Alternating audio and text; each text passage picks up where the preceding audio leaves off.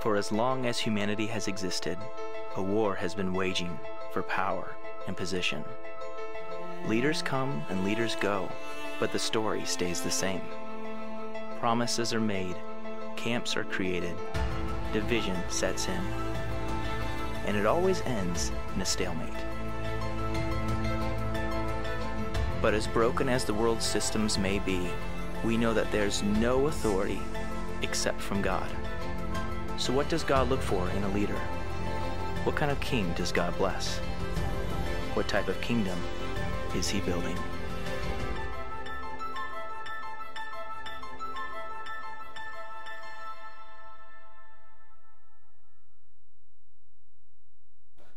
All right. Eric, you want to flip the dance floor lights back on? So I'm excited for this new series we're going to enter in, and we're going to get into it. I set out to accomplish a little bit more than I am going to be able to today, but today we get the joy of going Old Testament. And you've probably heard me say it before, though. When it comes to Scripture, when it comes to God's Word, God is the same yesterday, today, and tomorrow. He does not change. Scripture doesn't change over time. What God said or is saying to the people then in the Old Testament is what he's saying to people now. The same is true for people then as the same is true for us today. And really it said that what was true for them is true for us today as well. Today, as we start this new series focused on the Old Testament, Kings and Kingdoms, we're going to look at the backstory. We're going to actually start in Genesis and get all the way up to Chronicles in hopefully quick amount of time. But a lot of our content comes out of 1st and 2nd Samuel, 1st and 2nd Kings, and 1st and 2nd Chronicles. But like what I said, the Old Testament books to people of that time were equally written for us today, for us to experience and unpack. And so what I want to do, what I'm going to try really hard to do, is give you like a flyover of the history to get us to the point where kings and kingdoms began formally in the Bible. An Old Testament history lesson. How many of you are still in some sort of schooling right now? Dan, I know you are. You're not raising your hand. Okay. So it's been a while since you've gotten a history lesson in a history class, but today you're going to get a little one. But what I want you to do is throughout this historical account that will get us to the point, there is some overarching ideas that I'm going to point out that ring true from Genesis all the way even through the New Testament about us, about God's people, about who God is. And so I'm going to insert those in there, and I want you to listen for those as we do that. So it all started in Genesis in the garden. God creates man, gives him tasks. Then he creates women, and together they interact with God. And together they decide at that moment they want more. And so Genesis 3, we attempt to disrupt order and sin enters the world. Thus the struggle for power and control begins, countering trust and faith. Then Noah and the flood to reset everything, but not to eliminate the struggle as it continued. The covenant that God said he would never do that again, and that even then through the line of Abram or Abraham, as you probably know him, he would bless all people on earth, foretelling, and this is speaking of Jesus, foretelling of Jesus, that through Jesus he would bless all the people. Furthermore, then went on to some stories of deceit and moral decay, and we run into Isaac and Jacob and Esau's struggle for power and selfish control. These are all stories. If something sticks out, go back and read it. I can't unpack each of the stories, but if you've been around church for a while, you probably know. But that's the bell that I'm going to ring throughout this, is that power and humility and our struggle and wrestling with that. The common themes, Joseph and his brothers, the story of jealousy, but yet again it stabs at power and control and a lack of faith. And it's our opportunity to learn from the past in these things. And then we go into Egypt and the exile and Moses and the plagues. God's people led out of the captivity. Then a covenant with God and into the promised land. Then yet a demise again of the allegiance to God through following his covenant. They decided that it wasn't good enough and that they needed more. That yet at that time, escaping the Egyptian army and the millions of people that escaped, we see the fall of many great men. But like Abraham, we probably know a guy named David. And to spoil kind of how that works, but we're going to get into it a little bit more. We're going to look at the lineage and the line of David, that one true king, that King Jesus, Christ the King, would come out of his line. But that it wouldn't come at a massive upheaval of power or strength, not out of a mighty earthly foundation of mass and power. But church, what rings true throughout all of Scripture and many, many, many of the stories throughout Scripture is that God starts with the humble. God starts with the lowly. He starts with the barren, those that have very little to offer.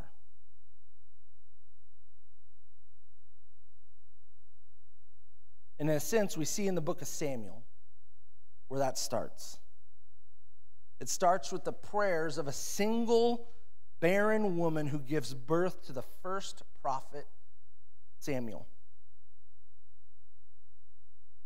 Samuel was the first prophet, and he called and anointed. And prophet, I'm going to say it a couple different times, but prophets aren't people that would foretell the future as much as they were the mouthpiece for God. They would speak the truth of God. In actuality, we'll get into it a little bit, they would actually call people out to follow the truth of God. But Hannah, Samuel's mom, writes a poem in 1 Samuel chapter 2. And she writes this poem stating that we are to delight in the Lord, that she is delighted in the Lord, that she has given birth to this son. And that from that birth and from what is to come from that birth, that we would not be prideful, that there would be no arrogance, that those that are keeping in step, those that are low, those that are hungry would hunger for more, and saying that the Lord is in control and he determines the outcomes. And for us, I think it would be hard to be so arrogant to think that we are in control. But I think if we really think about it, that's what we strive for often, is to be in control. Samuel, the prophet, again, he rises up to be a great leader as a life as a prophet. Again, not to tell the future, but to speak on behalf of God to God's people. That he was the mouthpiece of God. And God's people, the Israelites, would then grow prideful even again. They would lose a battle to the Philistines. And yet again, they would lose track of their humility and their obedience to God's command. And Samuel would continually remind them. And at this point, after the loss of the battle, they come to Samuel and they say, "It is our desire to have a king." And Samuel said, that isn't. No, it says in Scripture, knowing their hearts and their reason for it, he was disappointed. But he goes to God and he prays, and God says, "Equally so, I know, but in a sense, give them what they want." 1 Samuel 8, 6-9 says, "But when they said, 'Give us a king to lead us,' it displeased Samuel. So he prayed to the Lord, and the Lord told him, 'Listen to all the people. Listen to what all the people are saying. It's not that they have rejected you, but they have rejected me as their king, as they have done from the day I brought them into Egypt until this day, forsaking me and serving other gods. So they are doing to you. Now listen to them, but warn them solemnly, and let them know what the king who will reign over them will claim as his rights.'" we see and what we will continue to see in this series and more today is that when we follow and build and establish things on our own, oftentimes, way more times than not, we find ourselves in a position that is displeasing to God. Mainly because we've just done it on our own. And oftentimes we say that we work hard for the plans that we have put out in front of us. We had a discussion this morning on whether this is in the scriptures or it's a paraphrase, but man plans his steps, or something to the effect of we plan our steps, but God determines our direction. And as the first king, Samuel then as the first prophet, he calls the first king Saul, not Paul Saul, but Saul, different Saul, dishonest. He's a bad character, and he's very prideful.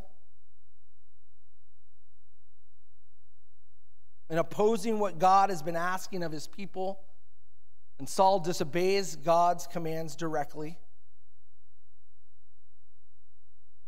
And it says that God is grieved by what he is doing. Humble and faithful, Samuel reminds the people in God and dethrones Saul in the process. But he begins by naming his replacement. And at that point, Saul's pride takes over, and a lowly, insignificant, nothing to offer shepherd boy David, humbly trusting God, and God elevates him, first as a general to win battles for Saul, but then into his king, much more than Goliath, where he defeated Goliath in his rise. David does one thing that plays quite significant. In his rise in humility, not much to offer, he unifies God's people. Instead of tribes, he brings them together to form what would be one kingdom. One kingdom that would follow after God. God says, I have a plan for you, and David receives the most significant promise from God at that time. 2 Samuel 7, from your line will come a future king that will be set forth for an eternal kingdom. So as David sets up a physical kingdom, unifying people together through God's promise through David, sets up an eternal kingdom. God's kingdom. And if you remember the promise of Abraham that God gave him is that all the people would be blessed from Abraham's line. This meets up with David's promise.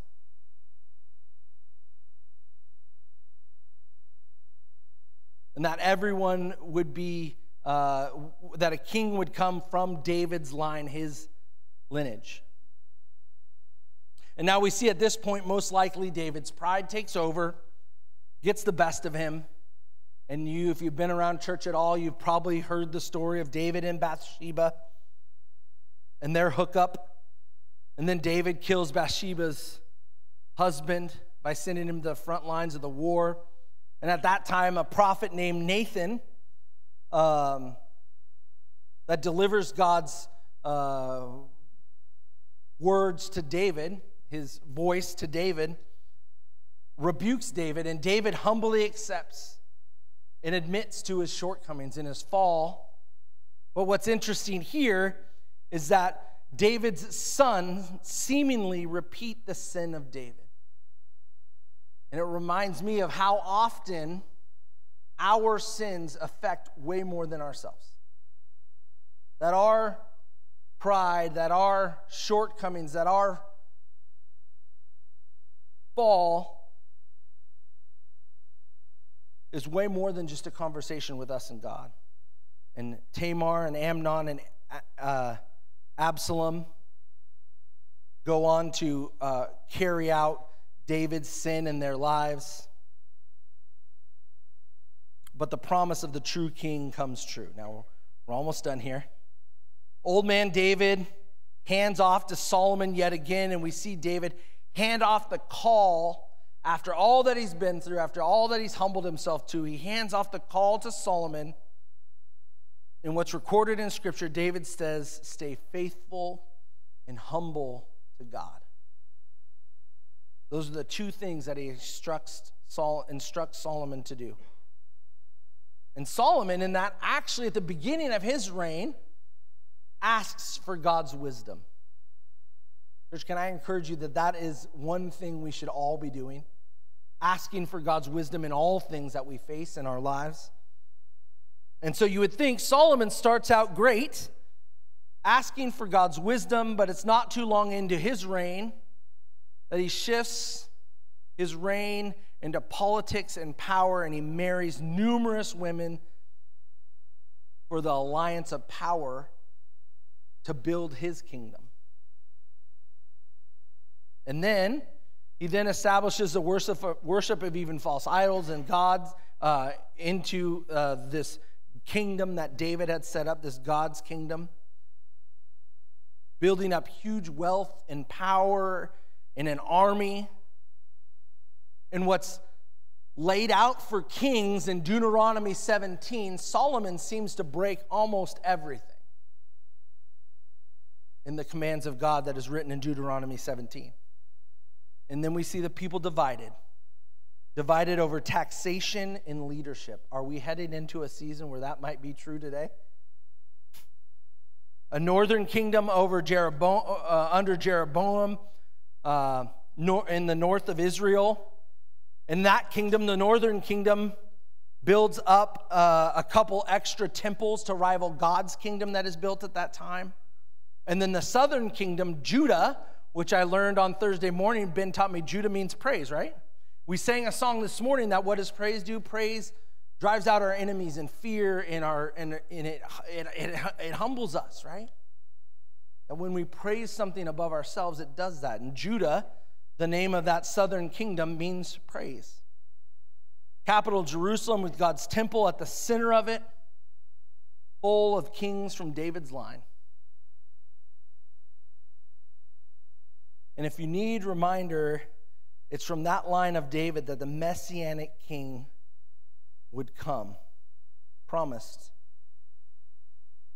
from Jesus.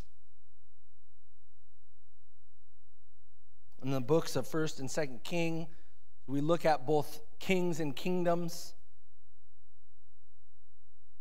And imagine that no king worthy comes out of that northern kingdom. And only 8 of the 20 kings mentioned in our Bible out of Judah get the high remarks of God's rule. And so this morning I would like to challenge you as we look to those kingdoms, as we look at what it is. And this is where it starts. Overarching the book of Kings, we see God using alongside these kings the prophets again to remind the people, not as one to predict the future, but as one to speak on behalf, to keep in step with God. And we see even only the people we mentioned today, Hannah and Samuel and Saul and David and Solomon, the kings. And then the stories and chronicles that we'll look at, where we'll look at kings like Ahab and Jehoshaphat and Uzziah and Hezekiah and Josiah. And we see that their continued quest and struggle to follow our God and to be humble.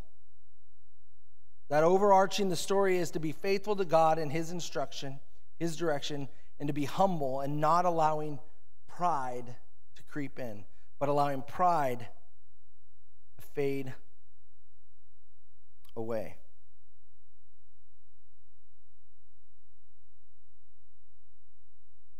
So I want to ask you this morning,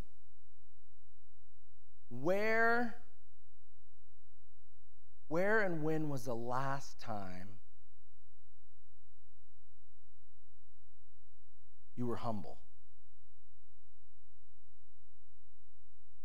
Where was the last time that you allowed yourself to display humility? If you're like me, you couldn't think of a spot. You couldn't think of the last time that you were, not like you did something good for somebody or that you, helped out, but that you were actually humble.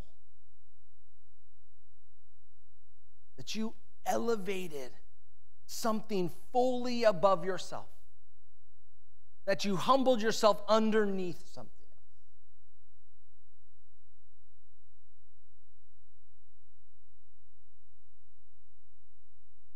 As I read all through all of the kings that we could focus in on, in the story of basically almost reading the entire Old Testament over the last 2 weeks, it was so clear to me how present that struggle for humbleness and humility was written in just about every single page and every single story. And for me, it got me to the point where first,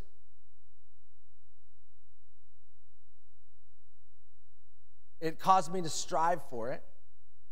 But more so than that even, it got me excited at the opportunity. If it's such a big struggle for man, and if I'm honest with myself, same struggle for me, how much my relationship with God and what He desired for my life would change if I would take on what seems to be even a very hard action. Humility and humbleness. But that if I focused in on that, I would be able to gain so much glory for God's kingdom and work for Him to accomplish in my life.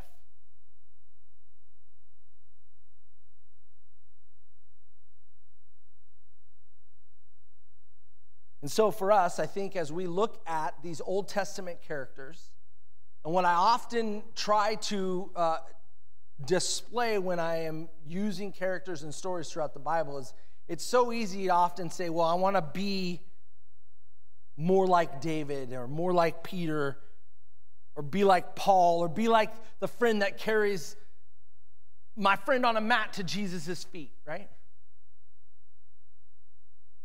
Or I don't want to be like David, or I don't want to be like Saul or Judas or Ahab, who we'll look at next week. And oftentimes that's somewhat of a distraction for us, because ultimately what the example that is displayed in the stories and the characters, even of these Old Testaments, is to be more like Jesus, to be more like God, for God's call on our life. And those can distract us. But in this case, in the study that we're going to be looking at, I want us to take example of the struggles and the wrestling matches that happen for us to then focus in on what God wants to tell us through the stories. And I am confident that the stories of these kings and kingdoms that were built up are there for that reason.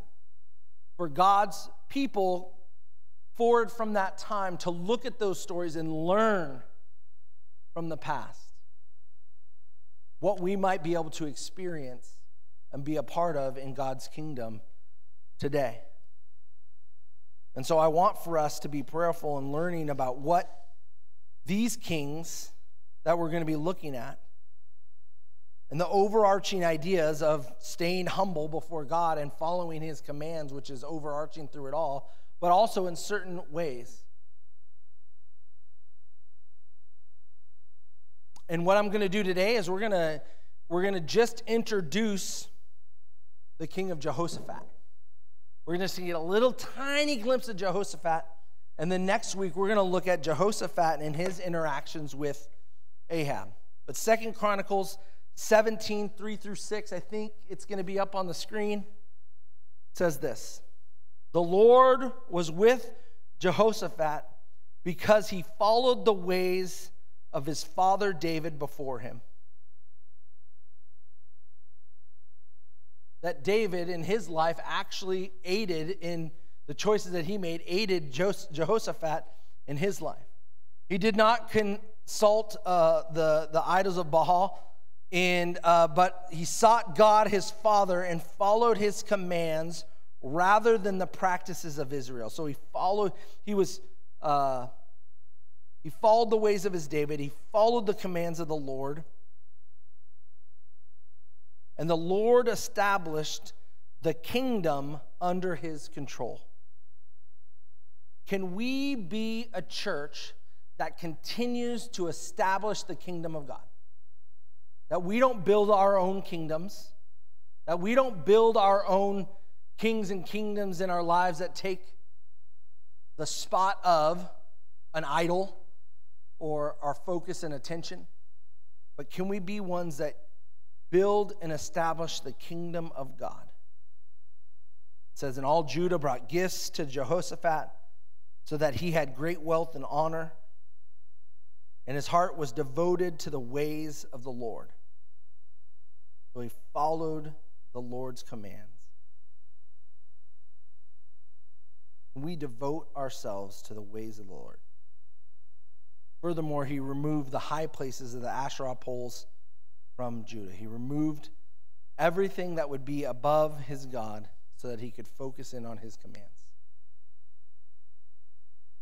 Here's what I believe will happen, church. If we take this opportunity to look at the kings and kingdoms of God, we really do this, we will find a way for ourselves to not only be used by God through our faithfulness and our humility of putting him above ourselves, but we also begin to recognize in our own lives, in the world around us, the ways of this world and how our own pride is established by what we establish in our lives, what we build, what we place in those kingdoms and kingdom spots.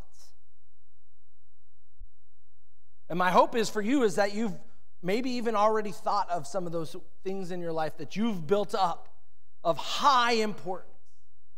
At times, maybe slightly higher than God, maybe astronomically higher than following the Lord and his will and his commands in your life. But that then maybe we would recognize in our own lives and we wouldn't be disappointed, because I think that this plays a lot of the role in it, that we would just be disappointed by the functions of this world and how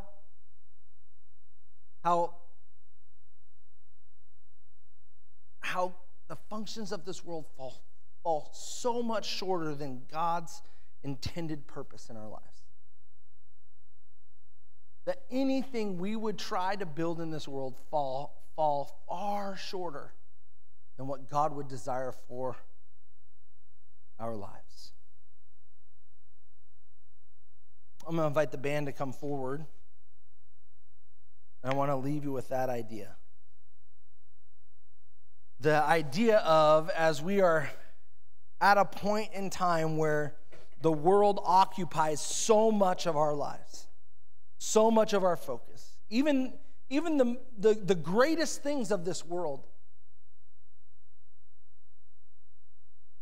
are far shorter than what God would intend for us to enjoy. They fall flat in comparison to what God offers each one of us in our lives. And I think we'll begin to see that as we look at Jehoshaphat and Ahab next week, as we look at kings like Josiah and Hezekiah, and we unpack the ways and look at how when it comes to life and the struggles that we face, it is nothing new. That God has led so many people through it, and he continues to rule and reign as we allow him to. Amen. Lord, we give you the rest of this morning. We thank you for your desire for our lives. We thank you that all throughout history, you stayed with us. Lord, throughout my own life, you have stayed with me, despite me, Lord. So, Lord, right now, as we focus our attention on you and our desires, hopefully, on you, Lord, that you would enter into our hearts and our minds in the rightful place where you rule and reign over everything else.